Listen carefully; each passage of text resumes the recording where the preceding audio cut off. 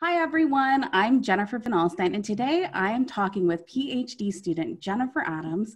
We are so excited to actually be having this conversation in person, that we're getting to do this because we started talking about this a while ago. So I'm so excited she's joining me here today. She is an Instagram influencer, a PhD student, and a mental health therapist. So we're going to talk about all of that today. Jennifer, would you mind just starting us off by introducing yourself? Yes. So, hi everyone. My name is Jennifer Adams. I'm an associate marriage and family therapist here in California, depending on where you guys are listening from.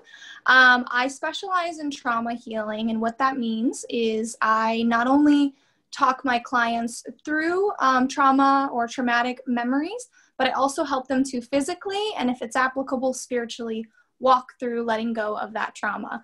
I actually was originally a journalism major back in Florida, and I just remember taking an intro to psychology class, fell in love with it. I mean, the study of why people do what they do, obviously it interests all of us. You know, we don't even have to have a degree to understand that, right? And then I also, on the side, I do content creation for different brands, different clothing companies, that kind of thing.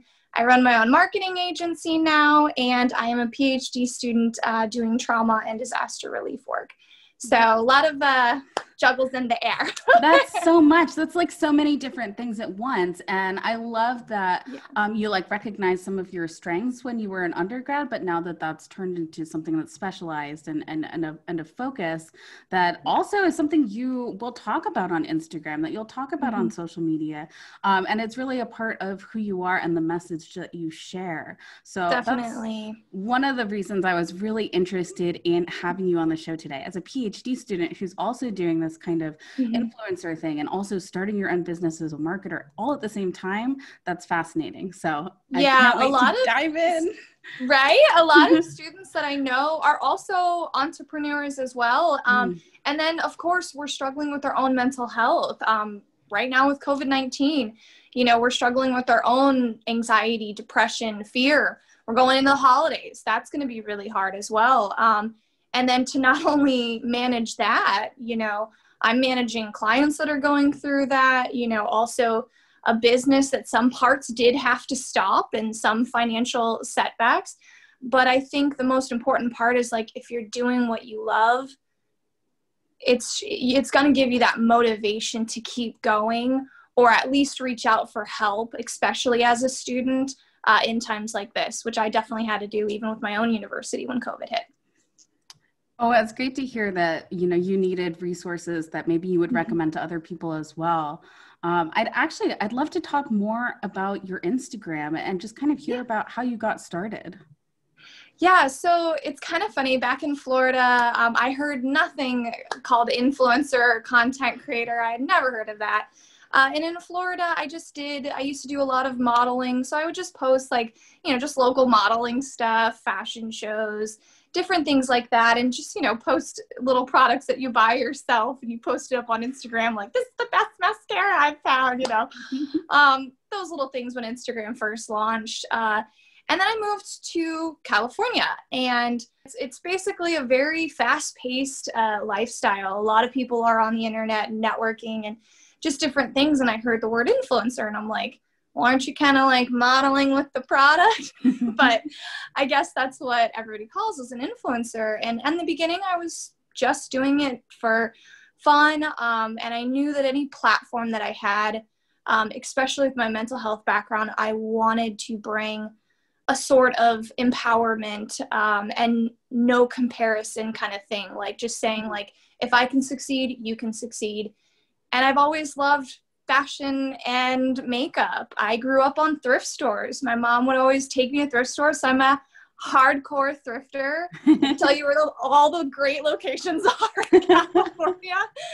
And I just was like, well, wait, with me being a therapist, you know, an associate therapist specializing in trauma, and we're able to use these platforms to really talk about anything. And then I also love fashion and beauty.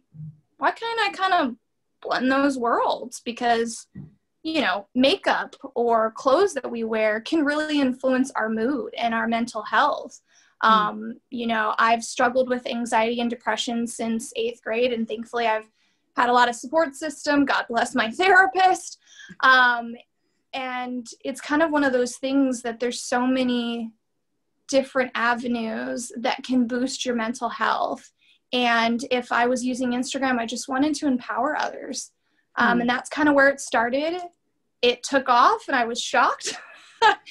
But I think a lot of my followers just related to the fact that I'm a dork.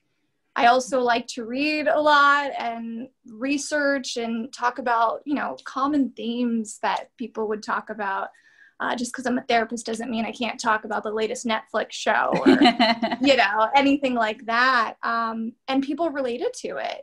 And it just took off, and it's now this beautiful community where not only do I feel supported, but I can support others. And I'm just blown away by my followers and things that they've shared with me. And, you know, they've asked out for resources sometimes. And it's been beautiful. It's been beautiful. I'm very honored, honestly.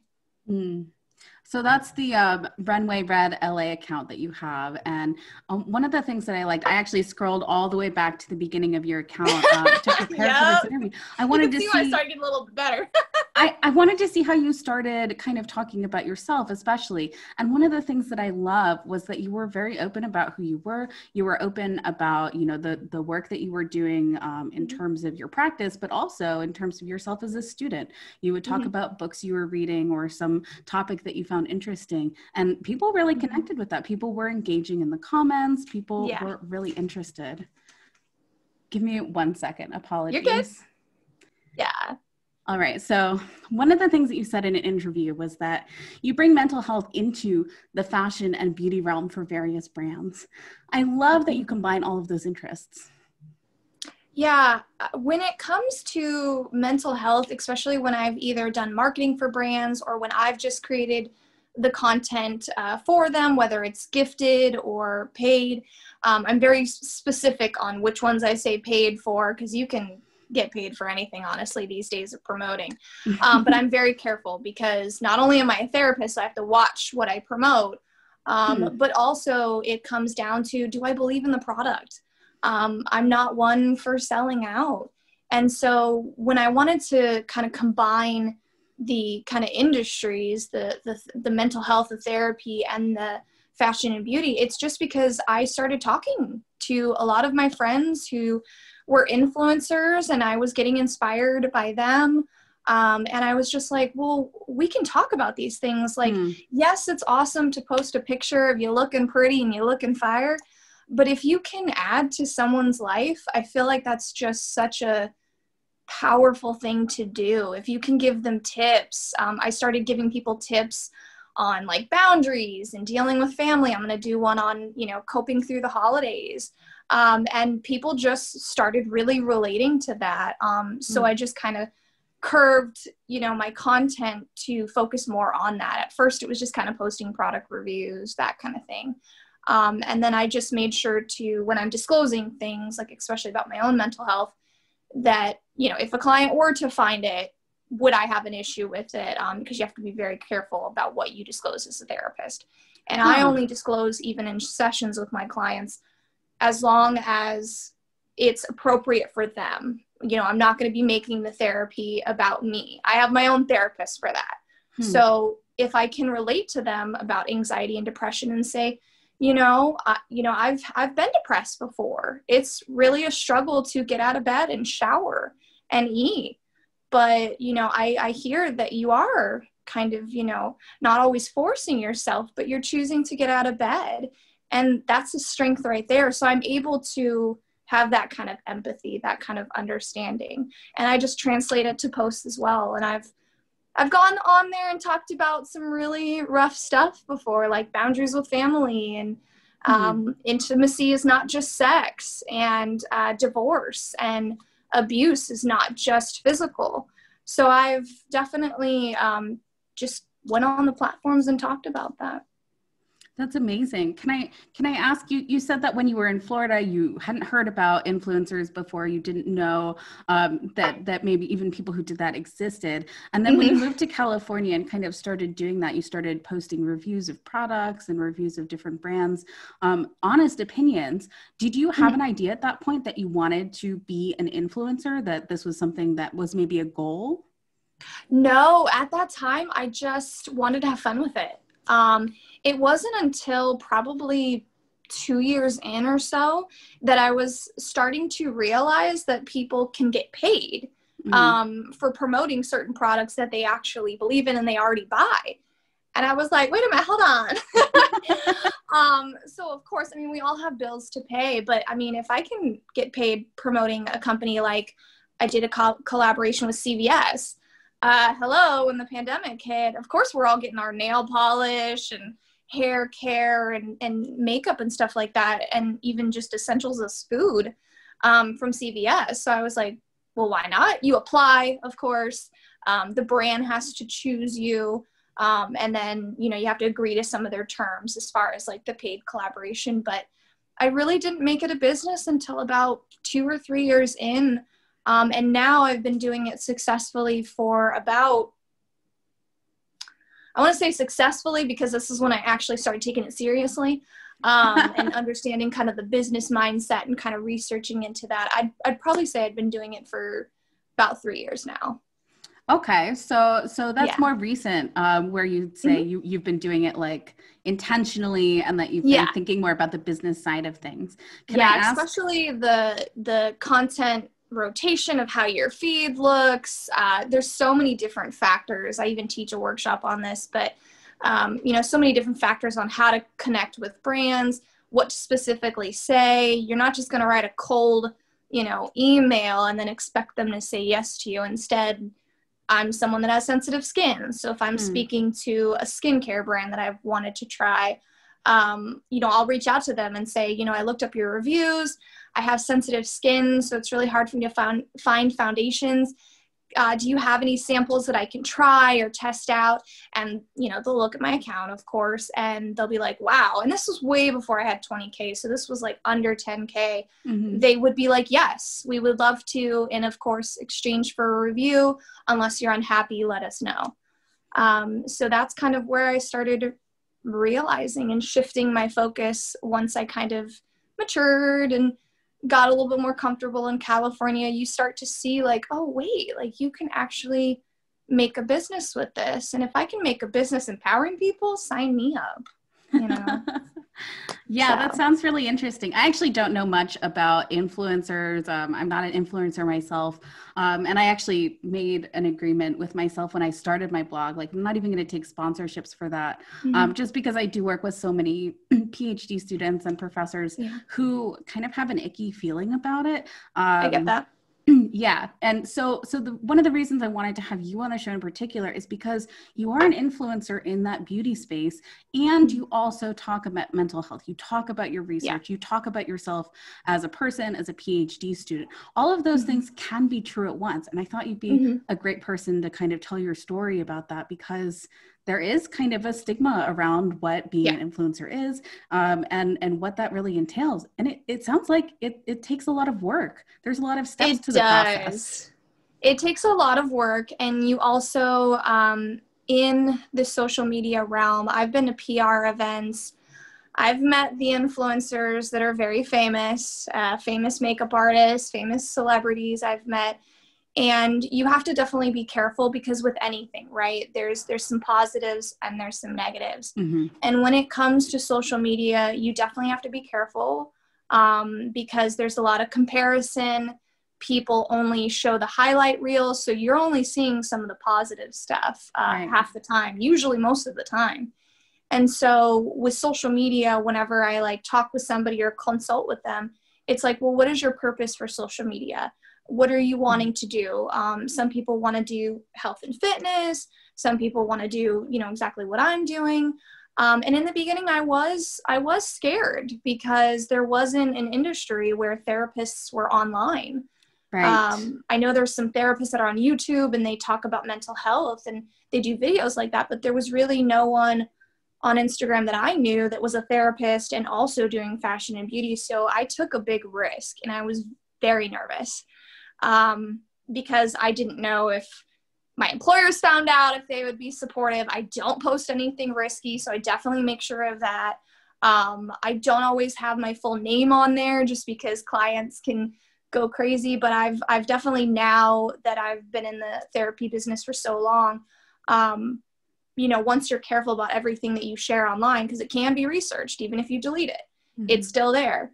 Kind of having that mindset has been really important in that. And also just making sure that I'm taking care of myself, you know, when I do social media, and especially as a student. I'm not going to be on Instagram, you know, 20 hours a day. I work 8:30 to 5, Monday through Friday. That is my set schedule. The marketing agency stuff I either do on my lunch break or right after work or on the weekends. My PhD homework I do on the weekends, you know, except I'll look up articles during the week. And I think when it comes to social media, you also have to be careful that you're going to have haters. You can be the nicest person in the world, and I'm nice to everyone I meet, but I have definitely learned, especially even as a therapist and even before I was a therapist, you can be the nicest person in the world and people can still hate you for no reason. It usually doesn't always have to do with you.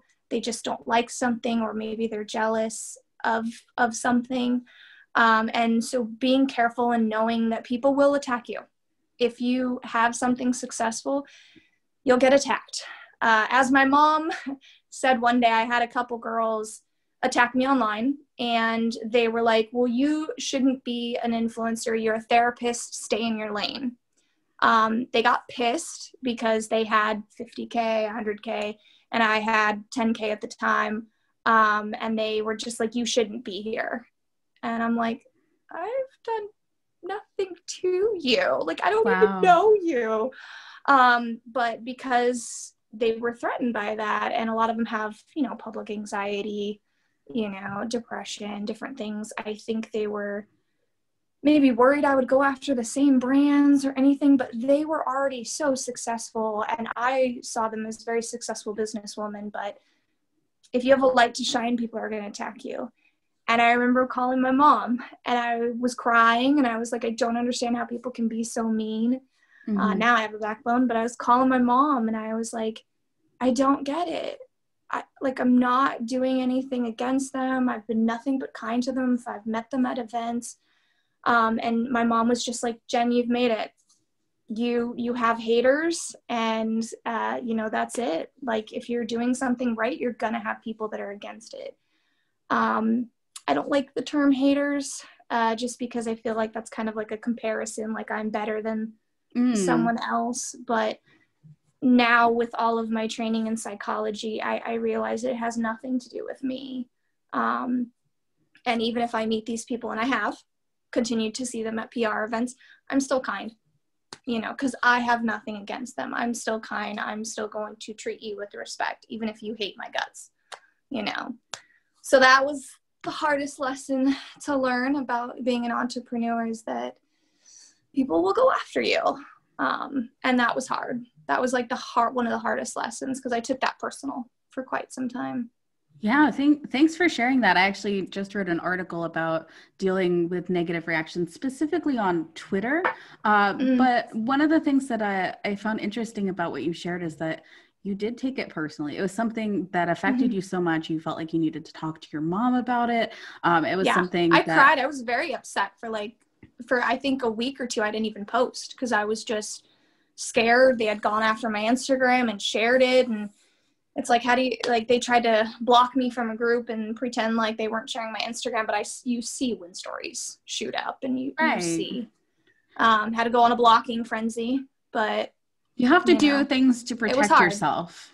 Yeah. Yeah. So that was one of the biggest lessons that I had to learn, is people are just not going to like you. And I definitely feel called in this, branding, and just even as a therapist, you know, I want to see people get released from past traumas and hurts. And I really have a big heart for that. I want to open up a trauma center in the Valley of California, because we really need it.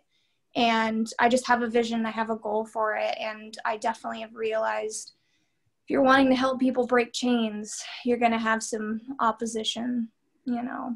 Yeah, so. for sure. Mm-hmm. Can I ask, what does your school or your employers know, or maybe think about your Instagram? Is it something that you shared with them, or is it something that you just are cognizant of, and then think about what you share? Yeah, when it comes to my school's online, so it's North Central University, and I'm doing my PhD there. So a lot of it is like online, self-instructed. The only time I've had to kind of tell them what's kind of going on in my life personally is when I had to kind of sign up for the disabilities with my mental health, and then I was recovering from cysts at the time. So I was like showing them proof of being in the hospital. Please don't kick me out of the class. This is what's going on. And I shared with them that I do social media, but it's kind of like an online school. So it wasn't like that much. When I was in grad school, people picked up on it and was like, they would look at my phone. They'd be like, oh my God, that's you. Because I don't wear makeup a lot. And, unless I have to see people or something like that, I'm not a super You don't walk girly around girl. saying like, I'm an Instagram influencer. No, like, no, honey, darling, you need to respect me. Oh God, I've met those. But, no, I kind of don't usually tell people, even my friends at first. Like if I'm meeting new friends, I usually don't tell them until a little later, because I've definitely gotten the reaction of like, holy shit, you have how many followers? And like that kind of thing. And I'm like, yeah, but I don't make it like a big deal. It's just Right. like, yes, I've built the community, but like the numbers don't matter if you're not if you're being a jerk, And then as far as my employers were concerned, my current ones, at first I wasn't sure how they'd feel, because again, I'm doing therapy, so I have to be very careful what I put online. So at first I wasn't sure if they were supportive. I kind of downplayed it. And then when I got published in LA Style magazine for 100 Women in Power, I brought a copy of it to work. My boss read it, and I didn't even think if she was supportive or not, but her boss read it and cried. Oh. So, and they started asking me, they're like, what are you doing online? And then they started getting like, whoa, like you're doing all of this. So because of that, actually, they started finding out that I'm good at marketing and just good at writing and connecting with people, that at work, they put me on a trauma-informed committee and then a diversity and inclusion and inclusivity committee to make sure we're doing changes and things that are appropriate to include people of color, and make sure like pamphlets, how people come into our centers, and then the trauma-informed is pretty self-explanatory because I love trauma. But I didn't think I'd get recognized, and then all of a sudden, people talk. So it sounds like now they're supportive. So it was kind of weird at first. Yeah, it sounds like the story and sharing your story actually helped them connect with you and understand what your strengths and skills were, that they knew a better way to help you be more involved with your work. I think that's great to hear that it actually helped you in a way. Not everyone at work is supportive over it, and I've definitely gotten made fun of, but I don't know what to say. I bring free stuff to the office, and if you don't want it, you don't want it. Like, but, again, workplace dynamics, sometimes you have people that hate you, like you, whatever. But most of the time they've been like supportive. So it's kind of been like off and on support, not support. I think that's kind of life. I feel like that's how we are with everyone who interacts with us. Like people like some parts of us, and maybe some others not so much. Mm-hmm. I the found stigma that is there too, because this is why I kind of started hesitating. At first I was really excited to like talk about it, but the reason why I started kind of hesitating to mention content creating, I stopped kind of using the word influencer sometimes. Although now I kind of interchange it with influencer and content creator, because some of the first reactions with people, because now everyone's an influencer, they tend to think that I'll think I'm better than them. And I don't. I definitely am not a perfect person. No matter how many years of therapy I learn, do whatever, I'm never going to understand what it's like to be in someone's shoes. I can't speak to that. And also when it comes to social media, like I just don't think I'm better than anyone else. Even if I had 100K or 50K, what's beautiful that I love is that we create a community, and my friends have found other friends that are just really sweet and supportive to them online, you know? But other than that, that's sometimes why I hold back, because people just make assumptions that I'm stuck up or, you know, whatever. But then when they like meet me and then they conversate with me, they're like, oh my God. And I'm like, yeah, if you want like free skincare, like I have too much, come get it, you know? And then they're like, seriously? And I'm like, yeah, no, I'm serious. Like, I'm dead serious. So, you know, then they kind of understand it, but then some people just quick to judge. So it's got pluses and benefits, you know. So it sounds like you've done content creation, you've done influencer work for some time, you've done it more professionally for about 3 years, but now you started your own marketing business. Is that right? Yeah, just recently, actually, last year, just end of last year, I started it.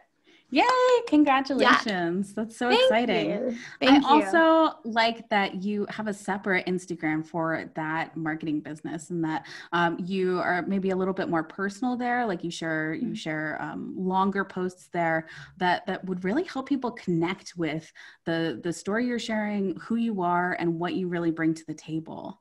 Yeah. Can I ask, how do you start writing those Instagram posts? What is the process for writing a post about yourself? Mm-hmm. On my own Instagram or the marketing one? Any of them. I think it's similar. Yeah. When you're writing a post about yourself, they tend to be a little bit longer. They tend to be a little detailed. So I'm curious, like, how do you go about that? Yeah. So with my marketing agency, I wanted to make that separate just because, you know, if I'm giving that to potential clients and stuff like that, like, yes, they can see my own personal Instagram and how it has 20, you know, whatever, followers, 20K followers. But then like the marketing, it kind of shows like I'm kind of creating a feed to start giving tips and like different things, but not give away all my secrets. But, you know, just kind of like mindset is key. You know, that was one of the posts I did for my marketing agency, and understanding someone's purpose if you're working for a brand. But then when it comes to my individual Instagram, the RunwayRedLA, I just kind of think about what's going on in the world at the time. Especially, for instance, COVID-19, I definitely wrote a post about how, you know, because we're not able to go outside, I definitely experienced sleeping issues or a little bit of depression coming up again. And needing to, you know, connect with my therapist and, you know, make sure I'm seeing her every 2 weeks, and, you know, not being afraid to ask for help. I talk about that a lot. And if you don't like therapy, there's online support groups. If you don't like online support groups, there's books. I mean, there's so many choices now that we have. So I think a lot about what's going on in the world. I also pull a lot from either like my own life experiences. For instance, I was in a marriage that ended up being abusive, and he turned to alcohol, unfortunately. You know, not a horrible person, but just someone, you know, that has their own demons to face. And unfortunately, he chose, you know, not to face them, and I had to get a divorce and a restraining order to get him out. So I did a lot of research on narcissism. I did a lot of research on psychological abuse.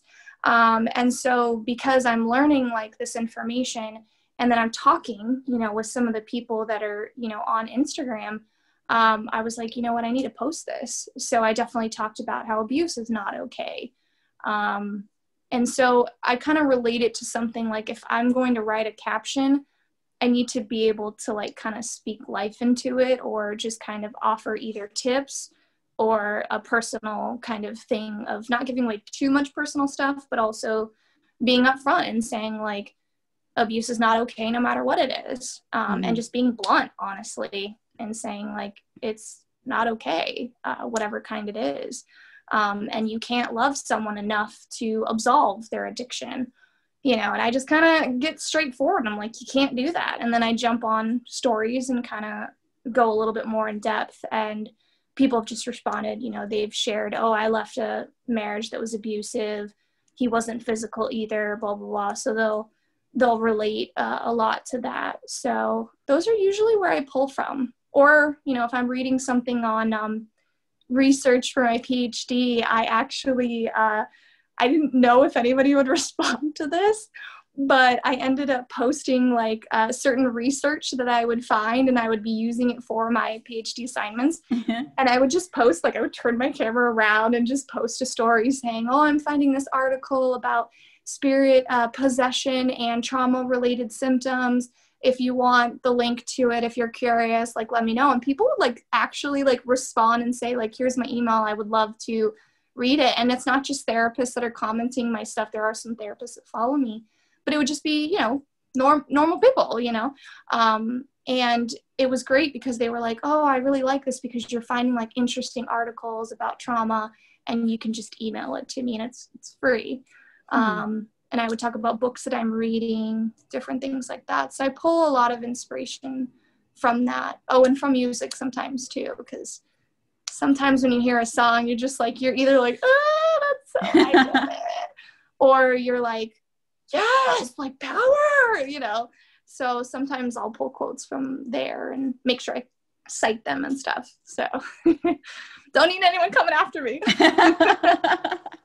So. All right. My next question is, what do you enjoy most about Instagram? What is it that you really enjoy that keeps you coming back, that keeps you wanting to spend time there? My followers, I'm just consistently blown away by them. When I was going through my divorce, I was kind of sharing how hard it was.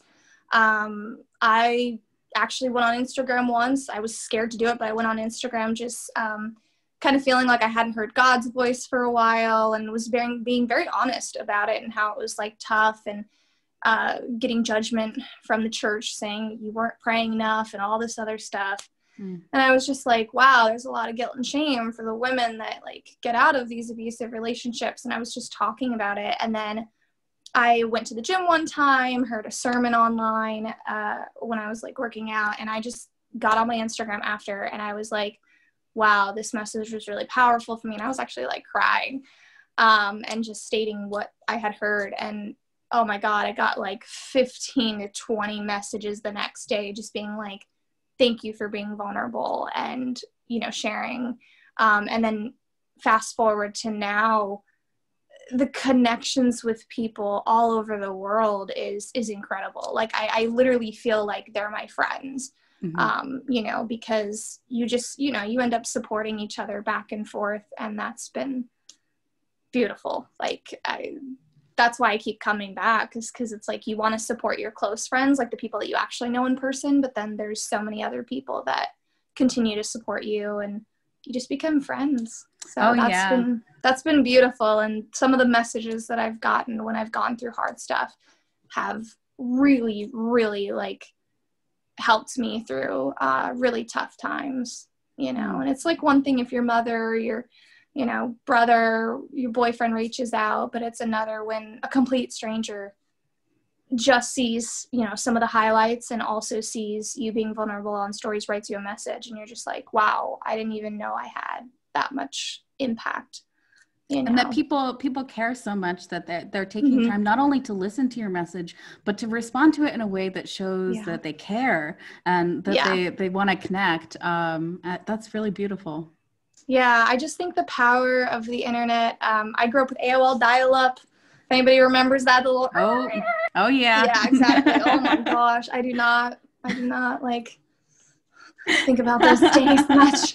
But I remember like AOL dial-up and the internet coming around. Nowadays, you know, all these 5-year-olds can just push and play with everything. It's amazing, but also kind of bad. But that's what's so interesting about the power of the internet. You can connect with people all over the world.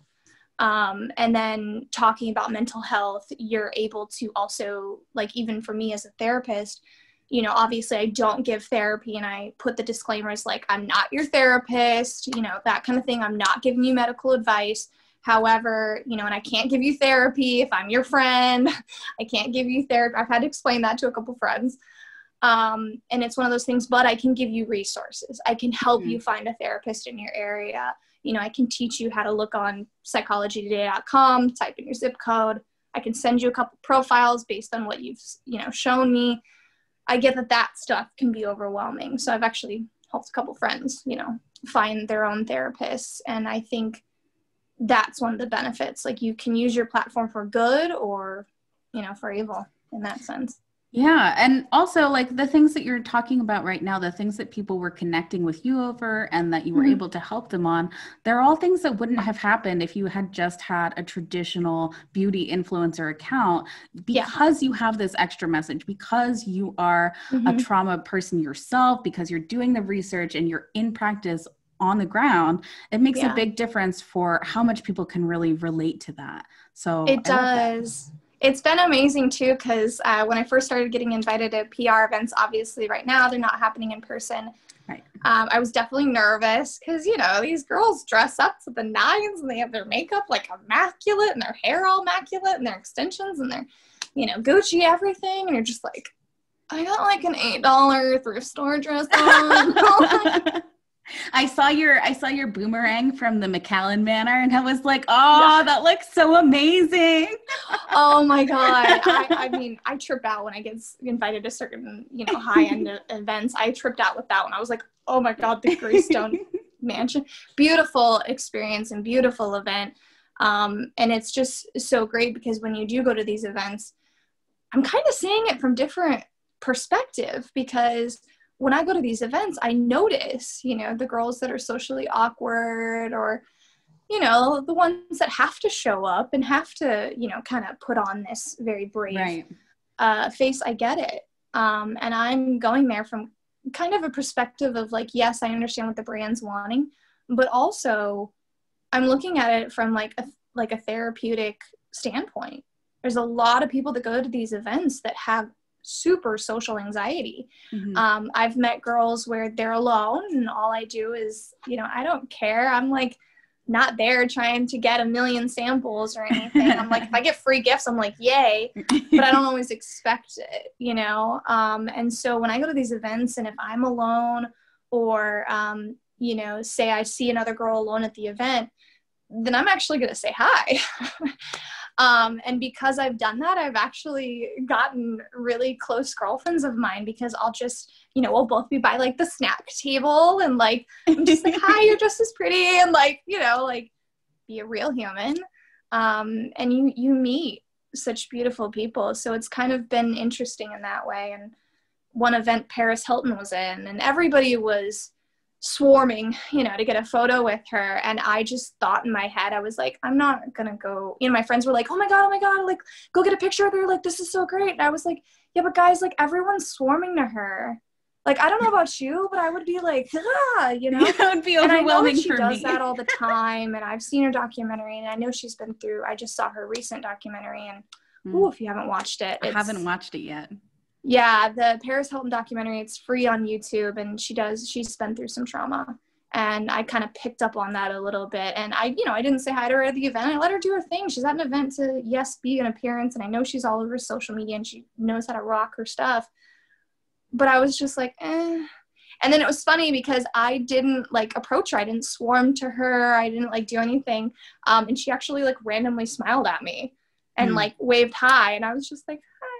And just, you know, normal person, I was like, hi, nice to see you. Sometimes you know? Even that connection, sometimes that like moment of recognition of each other and just recognition of each other as individuals can be more meaningful. Hundreds of people in that room. Yeah. I mean, the room was packed by the time she had already gotten there. And so when she walked in, it was like people were packed back to back to back. So, you know, it's very impressive. But I think more than anything, if you know your purpose, you know, say you're talented at one thing or multiple things, I'd say go for it. You know, even when I was kind of attacked for my social media and that I should stay in my lane and just be a therapist, I was like, yeah, but if a client came to me and said that they were talented at baking and they were talented at like science, why can't you go for both of them? Like, if it's not harming someone and it's not harming yourself, and, you know, hopefully you're not going broke or anything like that, why not? So that's what I try to tell people, like, even on social media, you know, they'll see my platform and they'll be like, oh my God, you're so successful. And I'm like, yeah, but this is years in the making, and I'm still learning, and I'm not perfect, and I'm still like learning different functions. I don't even know how to do TikTok. I mean, like, whew, one day I'll learn, but you know, it's kind of like, take what you're passionate about and go for it. And then when you have bumps, because you're gonna have struggles, I've had countless struggles. I was actually kicked out of university because I got a low GPA due to depression. I fought it. I tried to say, like, here's proof. I'm in therapy. I was on antidepressants at the time. But because of the low GPA that kind of fell over several semesters, they kicked me out. And I was halfway done with my bachelor's. And I remember thinking, oh my God, I want to continue and I can't. And I remember crying and feeling so depressed. And I was like already depressed. So that adds a whole nother layer when you get kicked out, and home life wasn't very safe and different things were happening. And I'm just like, wow, what am I going to do? And then I started researching schools. I actually found St. Leo University, called them up, explained to them what happened. And they're like, oh, well, when you transfer, your GPA starts over. And we looked and your credits transfer. And I was like, oh my God, are you serious? Because I had literally below a 2.0 GPA. I did. Yeah. And I was able to get into that program, thankfully, and all my credits transferred, which was just a miracle. And I ended up finishing my bachelor's degree. And then after the bachelor's, I had, done good, with those classes, went into the master's. And I'm someone that my first week of college, which was August of 2005, I remember going to my first week of college classes at a community college and seeing people around me smarter than me. They just got the material. I'm not good at math and science, but I'm great at reading, writing, marketing, that kind of thing, people. And I remember feeling so stupid. I remember crying, and my mom picked me up at the time because I didn't have a car at the time. And my mom picked me up in the car, and I remember bawling my eyes out and being like, I'm too stupid to go to school. I'm too stupid. And I remember my mom, a little emotional, she's my biggest supporter, but I remember my mom just encouraging me and being like, you can do it, you're not stupid. And that really helped, because not a lot of people have supportive parents nowadays. And sometimes you just need one person, know. And nowadays we make a joke of it being like, my mom goes, yeah, you remember that week that you cried and you told me you were so stupid and blah, blah, blah. She's like, and now you're going for your PhD.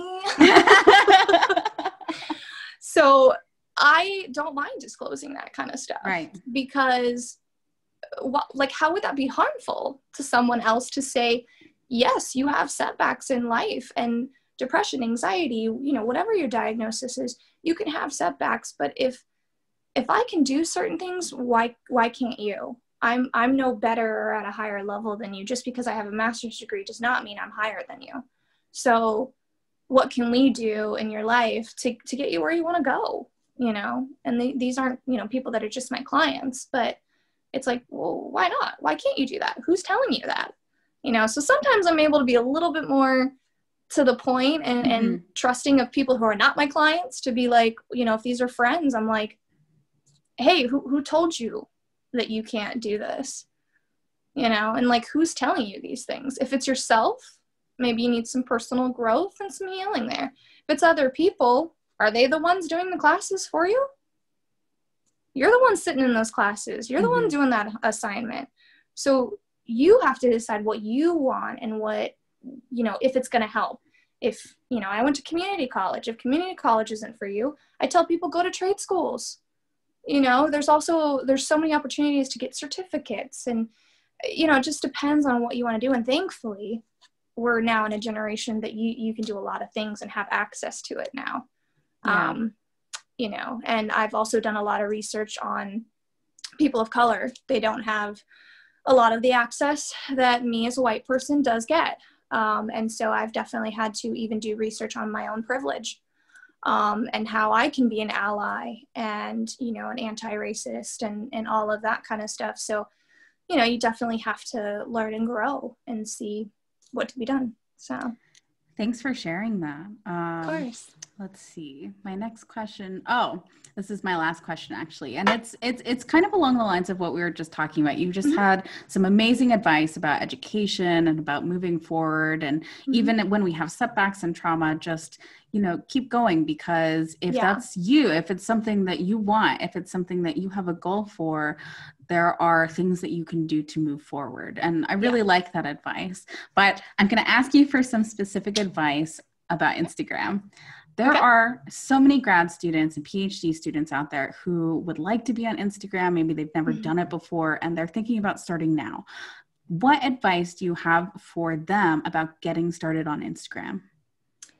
So I would definitely say kind of think about what you want to use your Instagram for.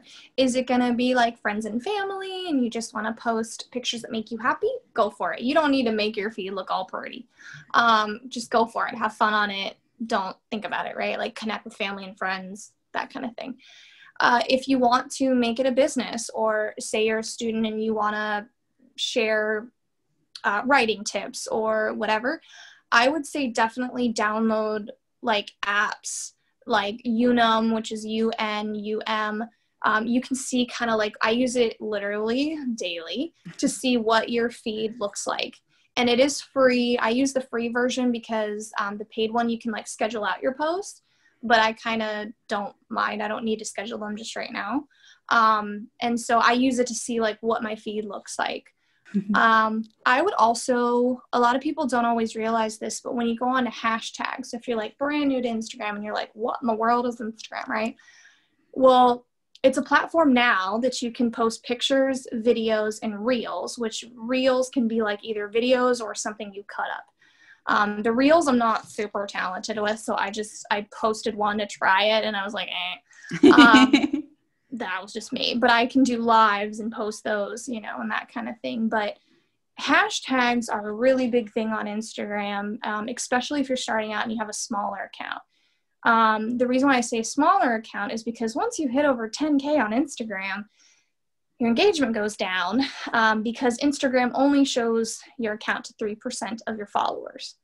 A lot of people think that that's fake, and I have seen countless of my friends hit 10K when I hit 10K, and then I've seen my friends that have 50K, 100K. They're having 50K and they're getting less than 3,000 likes. Okay, I know these friends, so I did ask them, did you buy your followers? Or like, you know, I won't tell. And a lot of them were like, no, I didn't buy my followers. And then as soon as I hit this platform, boom. And it's because Instagram knows you're making money, you know, and Instagram isn't always getting a cut of the piece.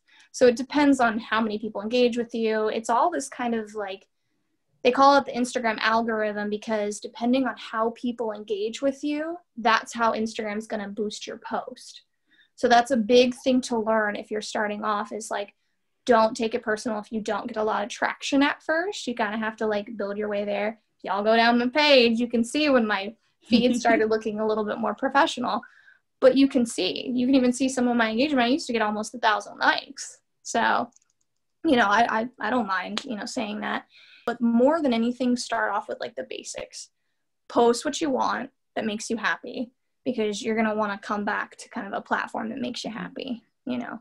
And then learn like different apps and stuff like that work for you, which I believe Kavana, Unum looks really great. Trying to think what other apps that I use a lot. Trying to think. Those two are great. Yeah, those are the two that I use most frequently. Awesome. And I researched a lot from other people, so I would definitely do that. Pick a topic and go for it. Some people have asked me, if I have 2 different topics, can I mix them? And I was like, yeah, why not? Like if you're doing fitness and fashion, like I do. Why not? Yeah, why not? And people have asked me, like, why didn't you make a separate Instagram, one for your brand, one for your therapy? And I said, well, right now I'm not in private practice. I work in community mental health. When I'm in private practice, I will have to create a new one for private practice, because it'll have to be specific, you know, to the brand and all that kind of stuff. So in the future, I might do that, because I've seen, you know, my therapist do the same thing, and she has a very successful business. So I kind of have learned bits and pieces. Another thing is if you're starting off on Instagram, there is a lot of classes that you can take that are really affordable. There's also a lot of free, classes that people offer of just like tips and tricks to go on Instagram. Google is also your friend. Pinterest also has a lot of good ideas of how to get started on Instagram. So just, doing some little research, and more than anything, experiment on Instagram. When you have a lower account, Instagram doesn't really, lower follower account on Instagram doesn't punish you for deleting photos. Now, once you get over a certain percentage, which is usually 10K and up, it does kind of push down your next post because it's kind of like punishing you for deleting. So I've had to like archive photos before of people who shall not be named, but and that ends up happening. So yeah, I would say those would be the best places to start. Thank you for sharing those apps. Also, that being on Instagram should be something that you enjoy. So like write about what you enjoy, think about what you enjoy, because then you'll keep doing it. And also just like experimenting, being okay with something maybe not working so well the first time. That's totally okay. Great advice. Thank you You're welcome. so much for joining me for this interview, Jennifer. Is there anything else that you'd like to share before we wrap up? No, if you guys want to find me, or if you ever need any research or book nerding out, I also love Doctor Who. So if you're a Doctor Who fan, yes, or The Office, DM me all the memes and things that, we'll chat.